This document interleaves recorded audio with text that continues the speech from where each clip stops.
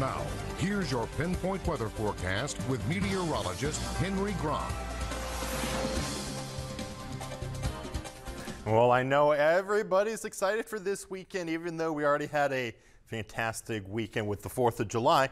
Now we got some more activities going on, especially here in Marietta, because as we take a look at the Jandil Skycam, we can see them kind of starting to set up the riverfront roar right now. Not too much activity.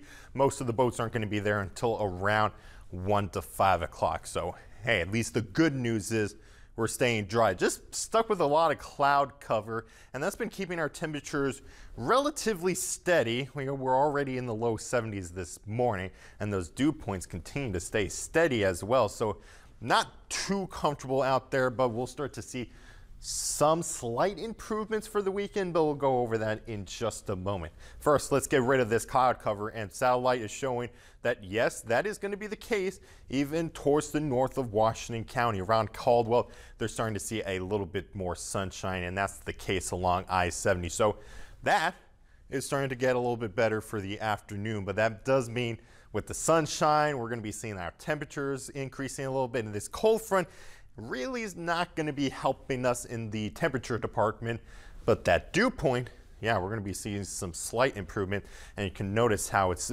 so much better up in Toledo, Cleveland, upper 50s, but still a little bit sticky into Columbus, low 70s, and yeah, I wish I was in Cincinnati right now enjoying the low 60s, feeling a little bit more comfortable. That's going to be bring our heat index up into the upper 80s through the evening. 6 o'clock, probably a lot of people in downtown Marietta going to have to watch out for that. Make sure you are drinking plenty of water even through Saturday and Sunday.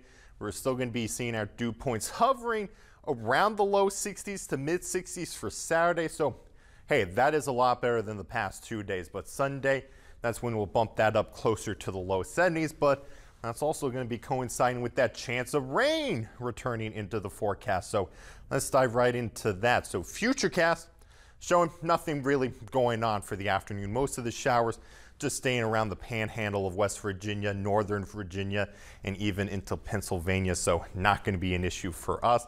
A stray shower may be possible, but that chance is going to be really, really low. But still, watch out for that into the afternoon. Evening looking a whole lot better, and that's going to be the case rolling into Saturday morning. Saturday afternoon, plenty of sunshine, a few clouds here or there. Most of the rain chances off towards the west. Even though it does look like it's going to be coming towards the middle Ohio Valley, we'll start to see that really fall apart and stay around I-70 towards the north of us. It's not an issue until late Saturday night and into Sunday morning, but that is when we'll start to see some more scattered showers, even the potential for some thunderstorms to develop, and you'll have to watch out for Sunday. One, there is that chance for severe weather. We do have a marginal risk with the main threat being damaging winds, but the atmosphere is not really going to be that active that day.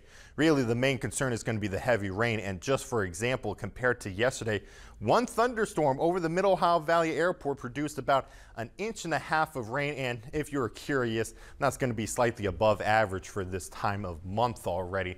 So that's where the eyes are going to be pointed towards heading into the weekend. It's just going to be really focused for Sunday, Alexa, but the start of next week looking a whole lot better. Yeah, it's looking really good. I like that there's a couple of, clear skies in the future ahead of us. And yeah, I know this weekend we've been talking about all the different things. There's the Riverfront Roar. First Friday is kind of kicking it off tonight. And then the Jandil virtual 5K. Yeah. There's also a 5K tomorrow. Yeah, I think it ends tonight or tomorrow. Today, yes. We have all that over on our website too. So if you want a full list of all the really fun things you can do this weekend to kind of and also keep an update on the weather.